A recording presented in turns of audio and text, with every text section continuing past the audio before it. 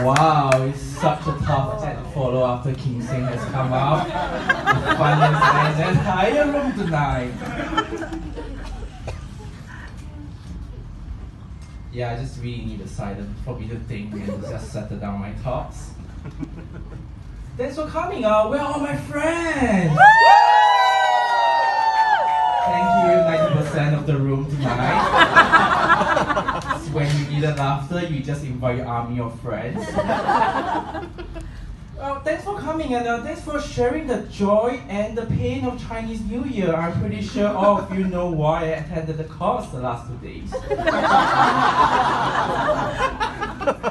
Well, to those of you who are married, I feel your pain. And to those of you who are not, I also feel your pain. When I was young, my mom always says, study hard, no dating. When I go into university, my mom says, study hard, no dating. And when I went out to work, my mom was like, you study so hard, where's your girlfriend?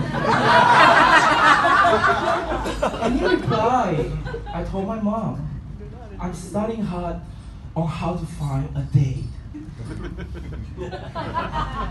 Thanks for coming tonight. I'm really humbled by all of your presence. Tonight, I want to say that even though it's my first time, I'm not a virgin. For those of you who do not know, I'm bipolar. Well, shout out to all the LGBTQI people in the room tonight.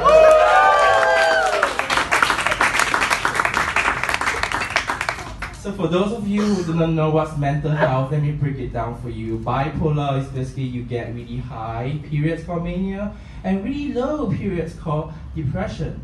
In other words, alcoholic. So I am Singaporean. The reason why I'm called Malcolm Sunny is because I have an identity crisis. Half of my friends know me as Malcolm, the other half know me as Sunny. That's not a joke, that's actually the truth. So I obviously as a Singaporean, I know the 5 official languages of Singapore: English, Chinese, Malay, Tamil, and Singlish. And I learned these languages every day when I was taking the train to work. Taking the train on my way to work. Let me demonstrate to you my linguistic ability. Doors are closing. 请勿靠近车门.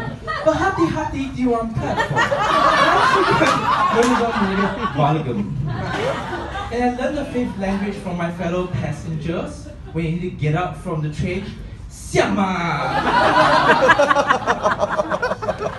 Singlish is a very difficult language to master.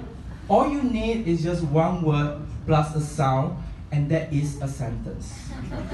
Let me demonstrate to you. For example, if you're having lunch with your friend, it's lunchtime, you're having lunch with your colleagues, and they ask you, hungry hor? Which means, are you hungry? And I reply, hungry lor? Which means, I am really, really hungry. At home, when my mom needs me to solve a problem for her, she says, can ah? And then I say, can ah? Which means, yeah, it's possible. And of course, when I'm with my boys checking out other hot guys, they will say, gay man, is that guy gay? And I say, gay leh. I think so, I think he's gay.